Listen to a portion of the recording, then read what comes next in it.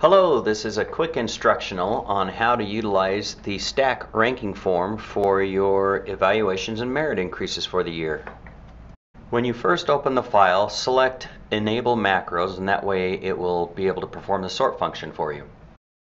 Alright, at this point we'll enter the names just as we read them right out of API. Don't be concerned at this point for the sort order because the sheet will actually do that for us once we place the rankings in.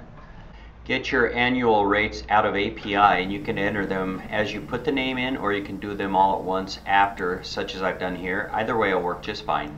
Once we've got all the names and salaries in, I'm going to put 3% across the board to populate the formulas, and then you'll notice at the top in the gray box it gives you a 3%, which is our budget, and it also gives you a dollar amount in the gray box, which is based on the 3%, your total dollar amounts available for your budgeted pay increases.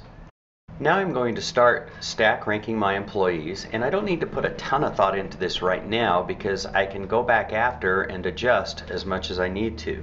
So I will just get a number by each of the employees, and then once I hit this sort button, you'll see that it sorts them from highest to lowest ranking, one being the highest ranking, of course.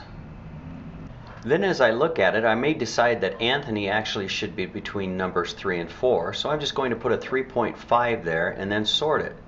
And you can see that it slid him up between 3 and 4. And then I might decide that Suzanne actually should be between 1 and 2. So I'm going to throw a 1.2 in there and rank her and sort it there.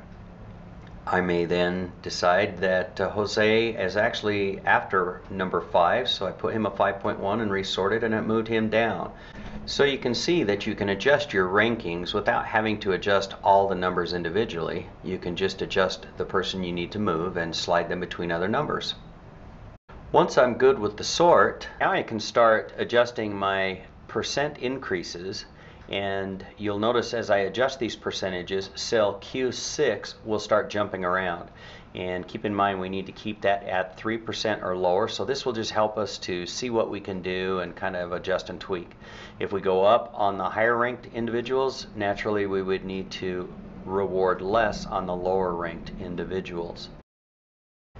You'll notice that number in Q6. As I adjust things around, I just keep an eye on that and making sure that I'm staying within my budget, so I can kind of adjust percentages around.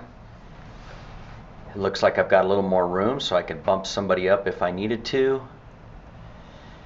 Adjust somebody up here if I needed to. And you can see that that put me a touch over, so I'm going to adjust somebody down right here, and it looks like I've got it at 2.99.